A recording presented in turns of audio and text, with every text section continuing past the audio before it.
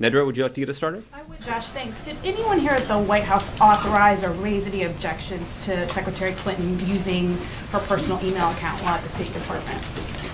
Well, Nedra, what I can tell you is that the very specific guidance has been given to agencies all across the government, which is specifically that employees of the Obama administration should use their official email accounts when they're conducting official government business.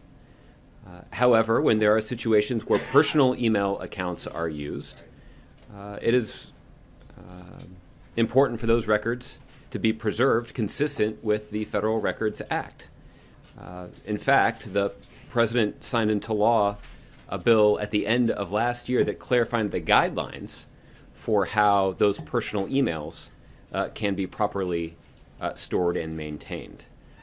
This is part of why the State Department has asked all of the previous secretaries of state who have used any email as they were conducting official U.S. business to send their emails to the State Department so they could be properly preserved and maintained. Secretary Clinton's team, in response to that request, reviewed her emails and complied with that request by sending all of the emails on her personal account that pertain to her official responsibilities as Secretary of the State. They did that even though many of the records were already maintained on the state system because those records were emails between the Secretary of State and State Department employees using their official government email address.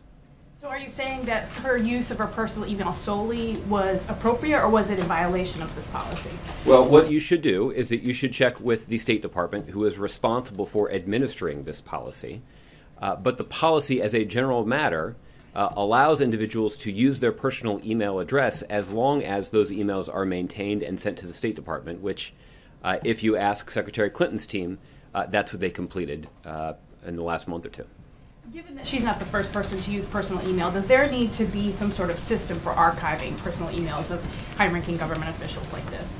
Well, that is part of this law that I referred to that the President signed into law at the end of last year, that it does establish clearer guidelines for how individuals, if they are using their personal email to conduct official business, can ensure that those records are properly maintained. Now, the official guidance that we offer to administration employees, and it's certainly the guidance that I've followed here personally when I've been at the White House, is that I use my official government email address when I'm conducting official government business. It saves me the additional step of having to take a personal email and forward it to my government email so that it can be properly maintained. Now, it's not incredibly uncommon for one of you or one of your colleagues to send an email to my personal address. A few of you have it. But when I do that, I will answer the emails, which I try to be pretty good about doing. But then I will take that response and forward the email to my official account so that the record of that email exchange can be properly preserved. Can you